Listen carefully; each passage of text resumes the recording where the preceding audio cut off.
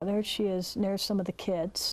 Not only did much of former First Lady Barbara Bush's life play out before our eyes in front of TV and newspaper cameras, most of it is also documented right here by her own hand in well-kept scrapbooks, like this picture of Mrs. Bush lounging in her bathing suit in 1965, or this one of Mrs. and President Bush attending a ball. Notice Mrs. Bush's note right here by the picture telling us the photo is taken in Corpus Christi at the Pink Elephant Ball. We have over about 118 scrapbooks altogether. Mary Finch has been archiving pictures and videos for the Bush family for 25 years. When she first started thumbing through Mrs. Bush's scrapbooks, she couldn't believe the former First Lady actually put these together herself. When I asked her about it, after several years, she said no. She did every bit of it herself. She's gluing. She did. She glued it. She would write the things, and you know, this is from 1966. In fact, look at this. It's a letter Mrs. Bush saved from the 1960s. She actually wrote and mailed thousands of them, telling Houstonians why they should vote for her husband, who was running for Congress. She did 73,000 plus letters, handwritten, hand-stamped, hand-stuffed, and hand-sealed. And they mailed them in November 2nd of 1966. Mrs. Bush started scrapbooking in 1943 when she was still Barbara Pierce, and she got engaged to George H.W. Bush after the two of them met at a high school Christmas dance.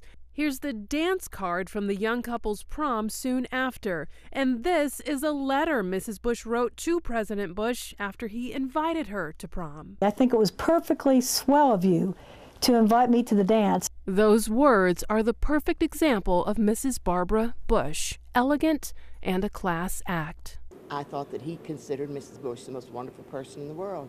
Mary Smith volunteers here at the George Bush Presidential Library and has had the opportunity to meet the Bushes on several occasions. Once when they were here with their dogs, a little boy tried playing with the presidential pups here in this courtyard. And of course they would run from him, and Mrs. Bush walked out there and saw it. And she walked up to the little boy, took him by the hand, led him over to the Freedom statue, sat down beside him, put her dogs in her lap. Mrs. Bush sat talking with the little guy, letting him play with the dogs as long as he wanted. She's done a lot over the years for children. She was mother to 6 children, George W., Jeb, Neil, Marvin, Dorothy, and their daughter Robin, who died of leukemia at just 3 years old. Mr. and Mrs. Bush also have 14 grandchildren and 7 great-grand. She's been in charge of everything. He had his job and his position, and she was mom. Keeping it all together. That's exactly right. In addition to her own, Mrs. Bush seemed to have love in her heart for every child. Her big thing is if we can improve the families, if we improve literacy, and improving families are so important. Well, family literacy has been important to the First Lady for many, many years. It was her cause as First Lady. She actually started the Barbara Bush Foundation for Family Literacy. So one of her things is universal literacy around the world. And she became well-loved all over the world. Mrs. Bush will now be laid to rest here next to her daughter Robin, and this is here on the grounds of the George Bush Presidential Library. As you can see from this plaque, someday President Bush will join them. In College Station, Texas, I'm Damali Keith, Fox News.